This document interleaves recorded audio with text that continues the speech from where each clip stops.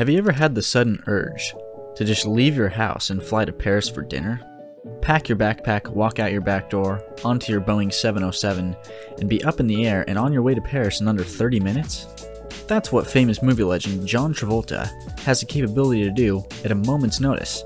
His late wife Kelly Preston said, "It's always John's dream to have planes in his front yard, to practically be able to pull up to the house, so that when you wanted to go to dinner, all you'd have to do was step out the door, get on the plane, and whisk off." Michael Eisner was Travolta's first dinner guest, and he looked at their planes and said, "I get it.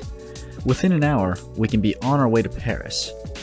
Pretty insane thinking about all the possibilities you could do putting yourself in that situation. Before we get into this video, please take a moment to hit that like button and subscribe, and also hit the notification bell to be notified every time I post a video. I'll be trying my best to keep this weekly uploading schedule, so bear with me.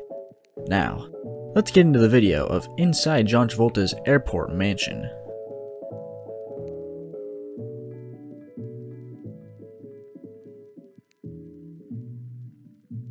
John Travolta and his wife Kelly Preston were one of the first couples to purchase land in the Jumbo Air Aviation Estates, the residential air park where they live.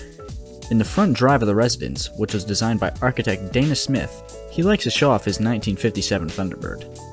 In the entrance hall, it features a motif in the floor designed by John Travolta himself. The great room is finished with curved window walls that look onto the tarmac. In his living room, above the mantelpiece, is a 1967 work of art by Alexander Calder.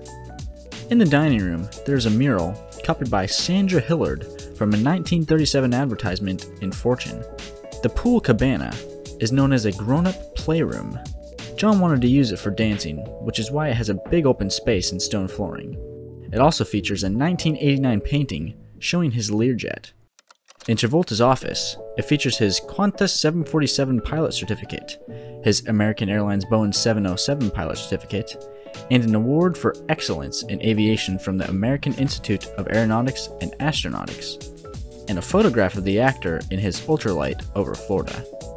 Family photographs, books, and airplane models are displayed on shelves in the main hall as well. Travolta says, "This is an overbuilt home. The walls are thicker than they need to be, and there's more metal in it than there needs to be." The master bedroom is described as serene, with Pindler and Pindler drapery fabric. In one of the bathrooms there is a poster from the movie Pulp Fiction.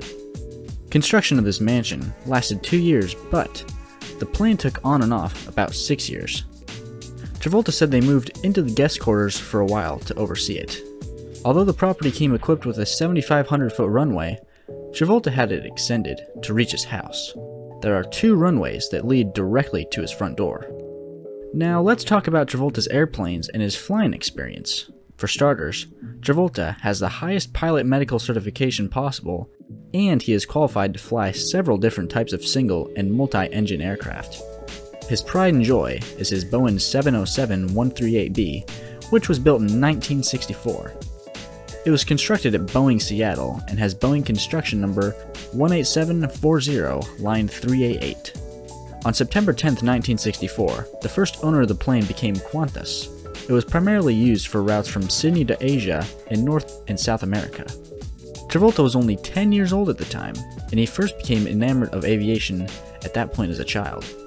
He observed flight paths of the nearest airports, read books on aviation, and took special interest in constellations, DC-6s and DC-7s. November 1st, 1968, the plane was withdrawn from use and stored engineless at Sydney Airport. The same year in June, it was already cancelled from the Australian Aircraft Register.